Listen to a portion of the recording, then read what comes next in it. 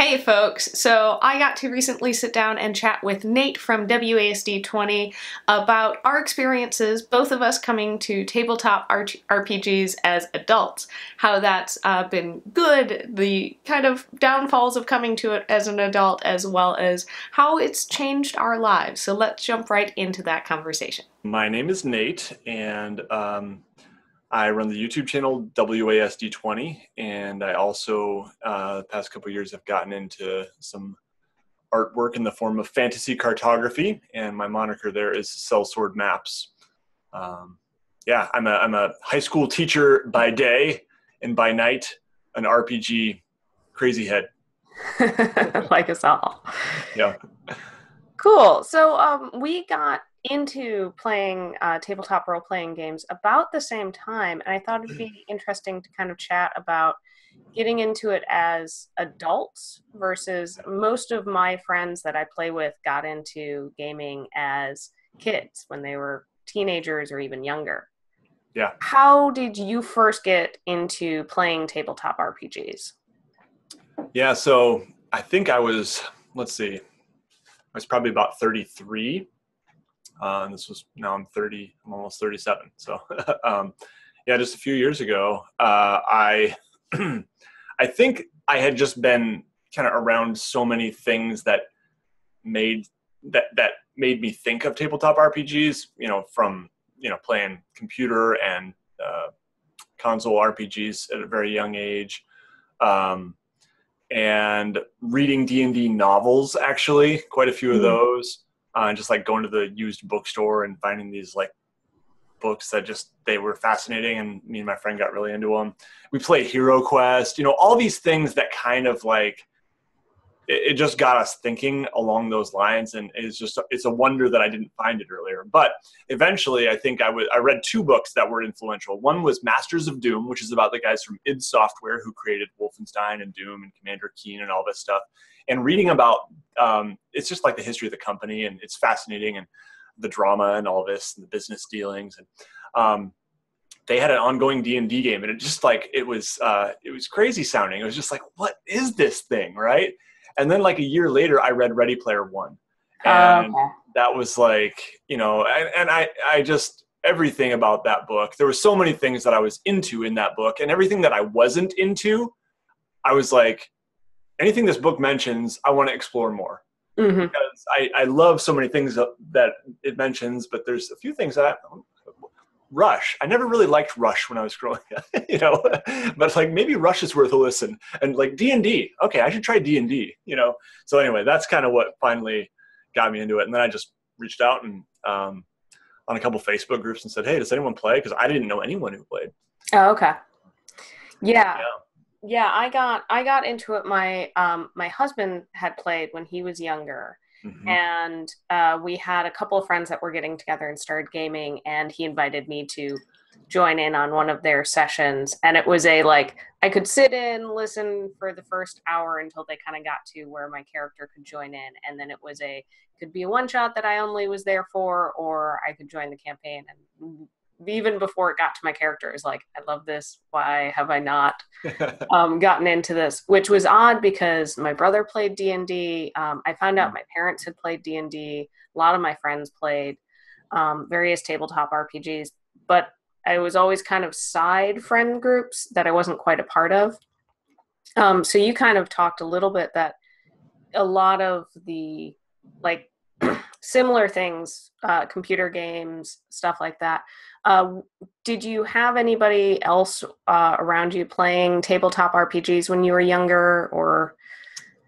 No, I really didn't. Yeah, I mean, I think that, I grew up in a pretty conservative circle, went to a small Christian school. And I think I honestly thought that I don't know if I thought it was satanic or anything, but I was skeptical of it. I was one of the, because, you don't know anything about it, and you hear these things in your little bubble, and like, I think, I didn't think it was that bad because I read the novels, but I felt like I had heard things about it from like, my friend's mom and stuff, that I was like, I shouldn't like, bring these novels over there, or, like, so yeah, I think that was probably part of it. It was just like, no, we don't do that. But I think I knew deep down that like, oh yeah, this is something that awesome. But no, I never, I didn't know anybody. I can't name a single person up to probably the age of, I don't know, 30 that I even heard who said, oh yeah, I play D&D. I found out later that some college friends had played in college, but I didn't even know they played. It was just like a thing they did once in a while. Yeah. It's really interesting that like, your parents, like you never knew they played, like, but they had played a little bit, and it's like, isn't that crazy? Yeah, I found a lot of folks, I think especially recently as it's become a little bit cooler, a little bit more mainstream, I guess. I've had a lot of folks that like just chatting with, they're like, oh yeah, I played a while ago, or I play that I never would have expected them to have played. And just kind of once you kind of open the door, you start finding out like, oh, there are all these other connections out there. Yeah, and it is still something that you know, it's not like a stigma attached to it, and it's become much more mainstream, which I think is overall awesome. But there are some downsides to having your little niche thing that's kind of like, you know, overall it's awesome though. No. But yeah, it still is something that I think some people still don't mention it.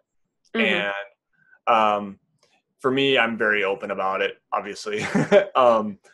But it is kind of a weird thing. Like I was just talking to a neighbor lady the other day who's like, she's an elementary school teacher in the same district, and I'm a high school teacher, and we have kids the same age, and they play together, and you know, we're neighbors. You know, and just talking to her, oh yeah, you know, I was we had our RPG club, first RPG club at school today, and she's like, oh, help me out here, and I'm like, oh, D&D, and she's like, yeah, still. And I'm just like, I'm sorry, I assume too much sometimes.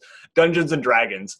And it was just like one of those things that I was like, I don't know how she's going to react to this. Is she going to think I'm some weirdo? Like, I still think that. I need to let go of that. But yeah.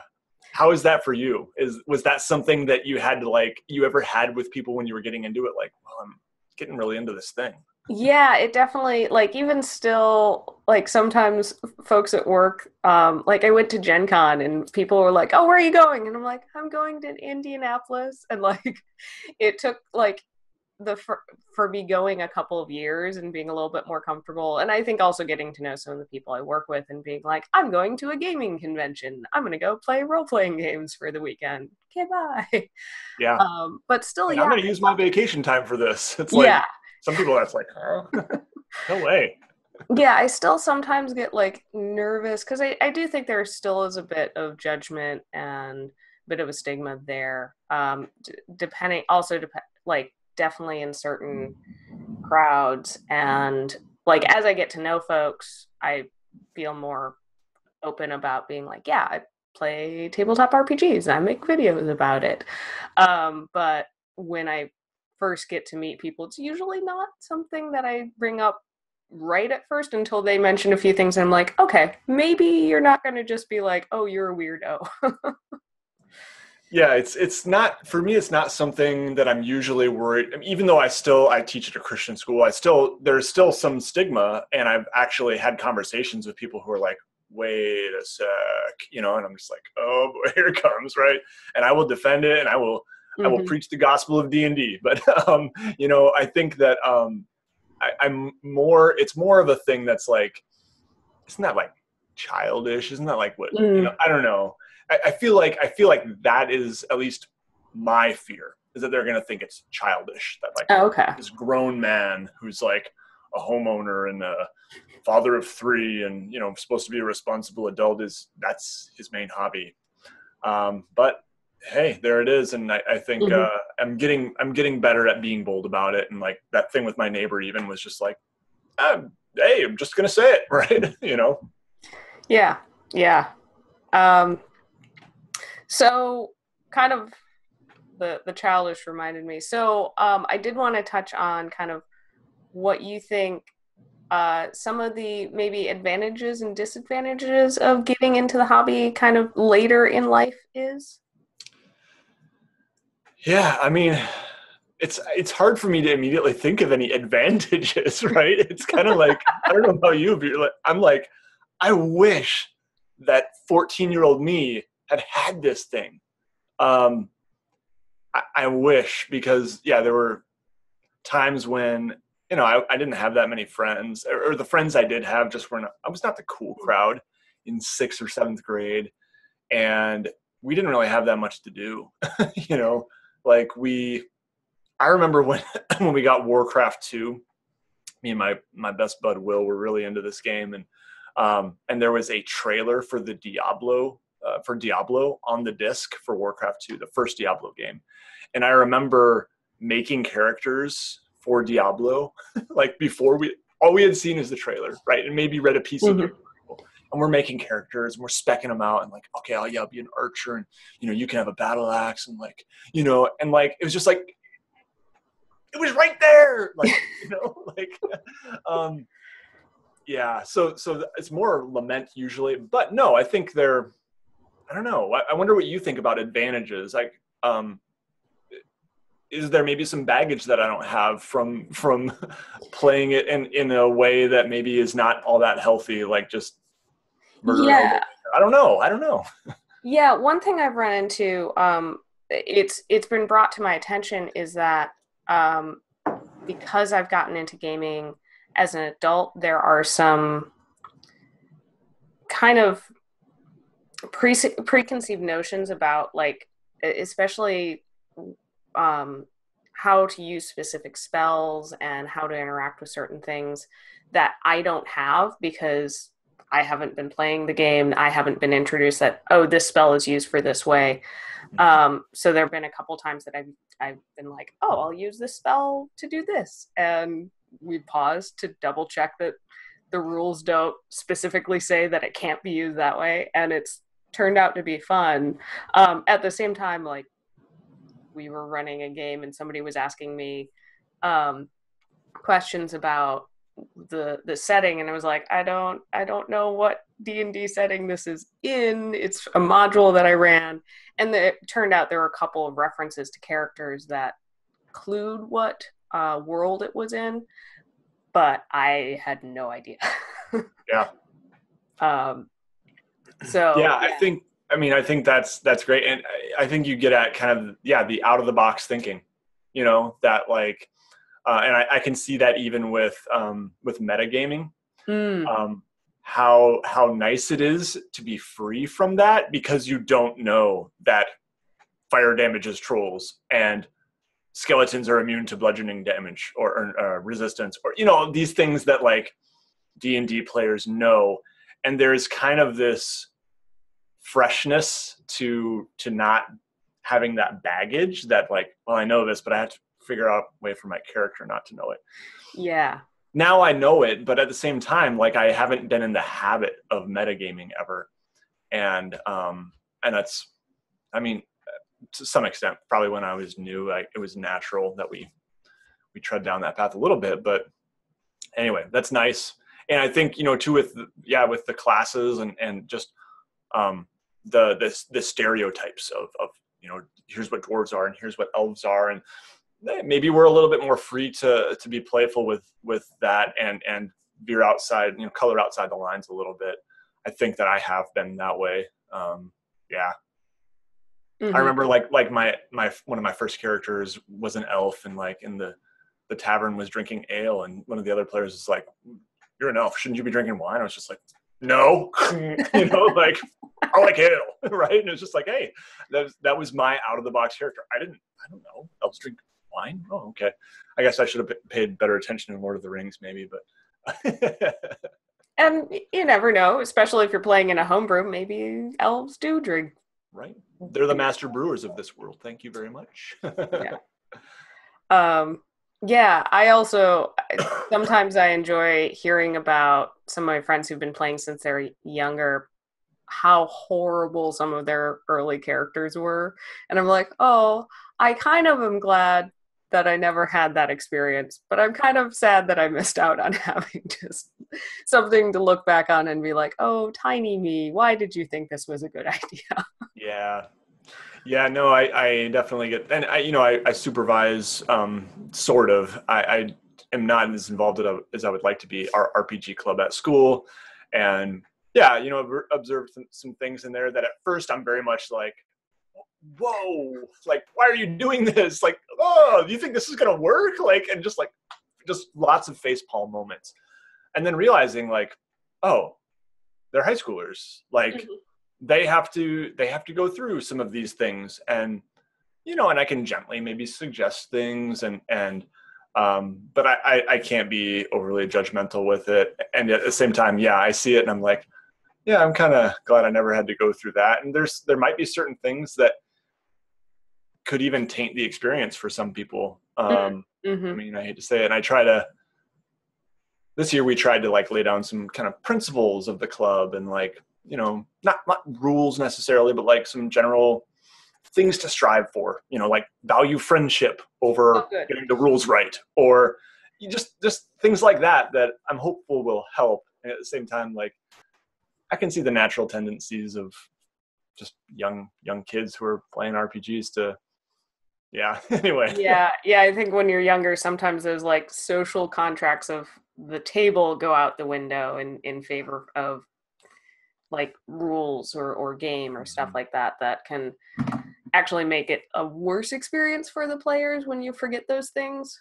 Yeah, or just having a character at the table who, hogs the spotlight, or who is just the one who everyone's like, oh, this character is such a pain in the butt. Like, why did you make this kind of character? And like, like, they got to work through that, and yeah, it can probably taint the experience somewhat for people. Mm-hmm. And so, coming to it at the age of 34, I had less of that. Probably still somewhat. I've probably been the pain in the butt character at times, just because I kind of felt out like, what is this whole thing? But yeah. Yeah. I also have enjoyed like I don't get as jaded, I guess, as some of my friends when it comes to like some of the odder or like more classic monsters that come up in RPGs, like Mhm. getting to fight a mimic. I'm like, this is really cool. This is awesome. And other people are like, oh my gosh, it's another mimic. Yeah.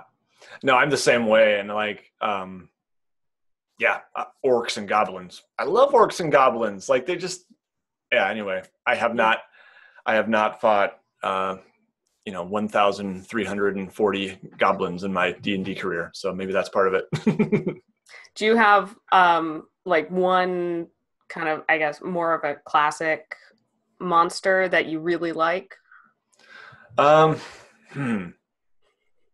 I would probably say orcs, um, skeletons. I Mm. love just the idea of this pile of bones that just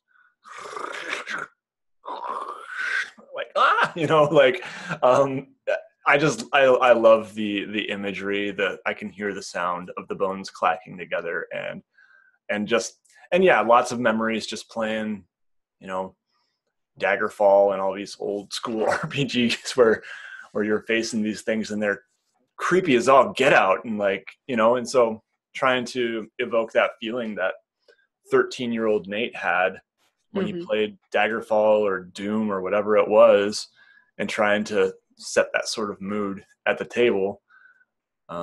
Yeah, I don't know. What about you? What are some of the classics that? Um, I really enjoy kobolds. Yep. Um, and I recently used a mimic in my homebrew, and I really enjoyed that and having my players kind of discover it. Mhm. Because it was like in the room and they thought the fight was over and it was kind of hiding. And they went over to loot the chest, and ta-da, it was a mimic. um, And especially if they're newer players, like, it's a beautiful thing mm, introducing players to their first mimic, or first of lots of different kinds of monsters, where they're just like, what? And whereas, yeah, you get those veteran players and it's like, oh, yep, here we go. Uh, yeah. Yeah, I've yeah. had a couple of folks in my homebrew have been playing much, much longer than I have. And a few ways that I've kind of found to make some things new is to reskin Mm-hmm.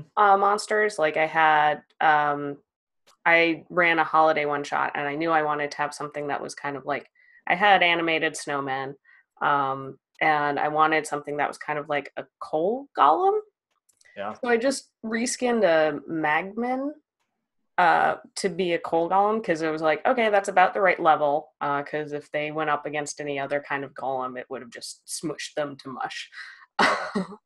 And they were like really excited. They were like, "This is really cool. This is awesome." I'm like, all I did was reskin something, but Yeah. ta-da! No, it works so well. Yeah, I love doing that too. Um, yeah, just little things, and I think that's the thing with those classic monsters is if you're not if they it is their 1,300 something goblin that they've killed, I can get why they're sick of it. Hmm. So it's up to the DM, I think, to make those goblins characters, to not just say, and it's a goblin or it's a little green creature, but how can you make that a character? Give it a name, give it a story, give it and somehow impart that to the players, make it unique. You know, Because you've also gotten into running games. Do you prefer being a player or a GM, or is it kind of like they're equal because they're different? They're so different. I think I honestly prefer to DM. Like I think that it's important for me to have both, but um I get excuse me, I get way more excited when it's like that synergy of all the creativity of the map and the story and the NPC and the character backstory, and just putting it all together. It's just like it's a blast. I love it. And just it I've heard it described this way many times, and I like it. It's not a perfect analogy, but when you cook a good meal for someone and seeing them enjoy it, like Mm. it's special, right? We all love Yeah, that's a it. really good analogy. And it's not perfect because ideally RPGs are more collaborative than like me inviting you over for a meal. But at the same time, I think that the analogy is good in some ways, and I enjoy seeing people enjoy Hmm. what I've created and add to it.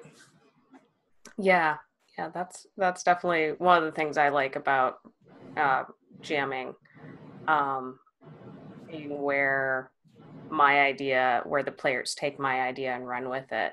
Mm-hmm. Um, and I think I enjoy like pre-session and post-session as a GM more, but Mm-hmm. like actually playing the game, I think I enjoy more as a player because I can get into it a little bit more. It's a little bit more immersive. Where Yeah. you're managing so many things when you're running the game, that it's a little bit harder to get caught up in what's really going on. Yeah. No, I definitely hear you there. And I think for me, it's also something that I haven't DM'd that often. I think when I first started, it was very much like kind of just fear of not Mm. doing it great, and um, that was kind of like I think I'm okay just being a player a lot, and but once I got over that fear, just got comfortable with it and felt like I can do this just fine. Um, it was a lot more toward DMing that I it brings me life, but I think if I did it twice or thrice a month, um, I think I would, or once a week, like a lot of groups do it. I think I would probably experience more of the burnout side of things and realize like, but as it is, I usually do once or twice a month, and Okay. sometimes I'll go for 2 months without DMing. Hmm. How often do you do it?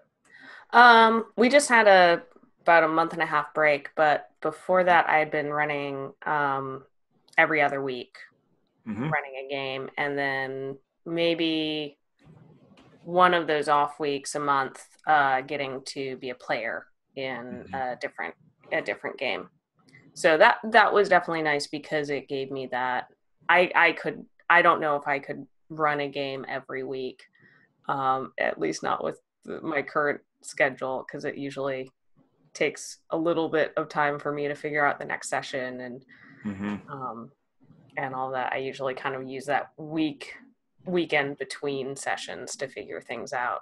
And Yeah. go, okay, this is where they went last session. I had been hoping they'd go this way, but let's figure out where the story goes this direction. Yeah. Yeah. Sometimes you need to give it a little room to breathe, right? And yeah, that can be a challenge. I kind of have a question for you related to kind of going back to the coming to it later in life thing, and that is, do you think so? Both of us had a little bit of adult life without RPGs.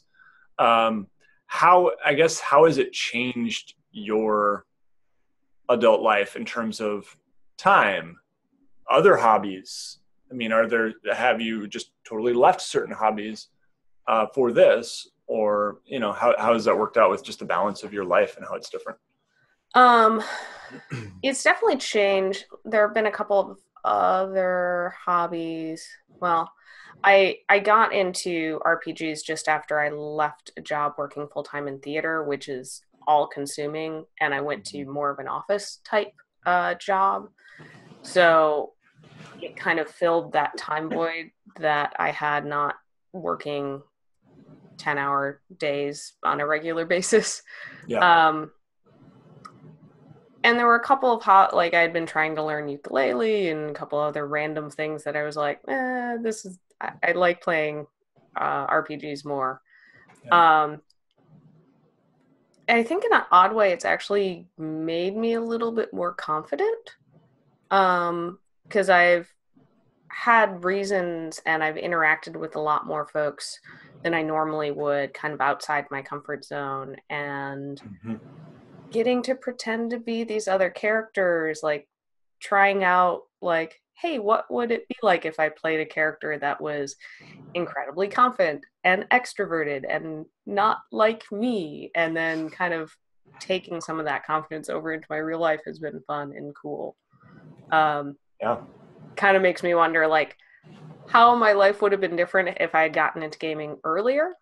Mm-hmm. Um, and, but never know. Can't go back in time. No, and I think, yeah, even though I definitely said earlier, like, oh man, I kind of lament the fact that it took me so long and think about what could have been. Like, yeah, I'm happy with how my life has been, and who knows, like I might not have met my wife, or all these things that you just never know. Hmm. If the past were different. Um, yeah, but for me, I think it's definitely. Um, it's taken time from my family in some ways. And I guess the YouTube thing helps a little bit just in terms of justifying, making a little bit of money on it. It helps, or just map commissions in general. I make a little money drawing maps for people or whatever. That can help just pay the bills. And, we were able to, like, it enables us to, like, my wife just took a new job. That's a pay cut. And it's like, well, if it weren't for me bringing in a little bit of income with this, like I would advise against it, but I think you can do it. I think we can do this. Or, or even our mortgage, like, hey, we had to buy a house that had an office space for me because I want this thing that I do on RPGs and on YouTube to be a part of my life. So, and I think also, for me, it big time replaced video games. Like I was spending a lot of time on video games. And I still play some video games, but not nearly as much. And yeah, I was listening to 6 hours worth of video game podcasts every week, and and just playing lots of games. And I wanted to be up on all the latest. I had like all the consoles, and now it's just like, no, I still have my Xbox 360 and my PS3. I'm a generation behind, and I got my PC and I play some games, but I find that especially like story heavy video games, like I feel like I'm getting my fix in RPGs now. And when I play a video game, I kind of just want to like play some Rocket League or some Overwatch, something kind of mindless. And it's a shame because like I really want to get into like The Witcher 3 or like Dragon Age Inquisition, but it's just like I kind of creatively, like, and story wise, like I'm in the tabletop world for that stuff now. Mm-hmm. Yeah, it's interesting. Yeah, I definitely sometimes have moments of like there are TV shows that people are talking about that I haven't watched or movies I haven't seen. I think that's a big thing that now that I'm thinking about it, like TV and movies I've been seeing less of. I've been a little bit more, I think, selective with Mhm. what I watch because a lot of that time has gone to gaming. Um, so, but I've also realized like my priorities are I rather spend time sitting around a table with my friends playing a game than sitting by myself watching a TV show. Yeah. So I'm like, okay, there's stuff I'm just going to miss because there's too much. There's so much media that Yeah. you just have to miss some of it. Yeah. Oh, totally. Yeah. It's just insane how many good shows and movies there are and books and yeah. Keeping up is a temptation, but it's one I think that most modern people would do well to just don't need to Mm-hmm. don't need to keep up. Don't try. I think it's definitely like enriched my life socially. Like I'm not a very social person. I think partially because I teach and I come home and I just like I'm socialed out, right? Um, but I think that it helps me connect with friends more. Oh, I've made amazing friends, and some of mm-hmm. my existing friends, like, it gives us a reason.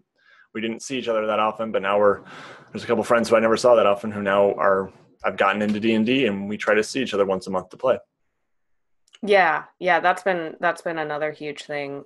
I think most of my friends that I'm close with, we play whether it's tabletop RPGs or board games. That's that's how our friendship kind of has either grown or has gotten stronger. Yep, I was I think I was in a place where I just I didn't even have like a friend that I felt like I hang out with this person once a week or once a month. Like, it's just like, and I was fine with it, like, honestly. But I do feel like I'm better off now. Yeah, because making friends as adults is so like it's nice having something where it's like, okay, we know we share something in common that we'll get together and we have to do this in person. So that gives that nice like ha- opportunity to make friends that I think a lot of like unless it's somebody at work, it's really hard to meet fellow adults. Yep. Um, Yeah, for sure. and not be that weird person that just like walks up and is like, "Hi, we're gonna be friends." This Yeah. used to work on the playground, not so much. Hi, my name is so and so. Will you be my friend? Oh, is there anything you want to plug? And are you on the involved with the maps for the Kickstarter? Yeah, so I'm making a page. I think I'm doing like another dice drop generator map for the guys at Absolute Tabletop in their current Kickstarter project. Just launched today at time of recording, but it'll probably be a week or two old by the time people see this. It is called Adventure Kit Shadows Over Drift Chapel. Wanted to get that right. And yeah, from Absolute Tabletop. So I would definitely encourage people to go check that out and support my good friends at AbTab. And I'm honored to be a small part of that. It's a lot of fun working with those guys. And adventure kits are, just amazing, truly modular adventure modules that, just lots of bits and pieces and inspiration for a DM to easily kind of put together into an adventure, very customizable. And the setting of Gloam is just this, I don't know how to describe it. I guess kind of Victorian era, but kind of horror, dark tone, flintlock rifles, and I don't know. They're better at explaining it than I am, but go check it out. Other than that, like, yeah, people can find me on WASD20 on YouTube, and I'll keep doing my thing over there. Cool, awesome. Well, thanks for chatting with me tonight.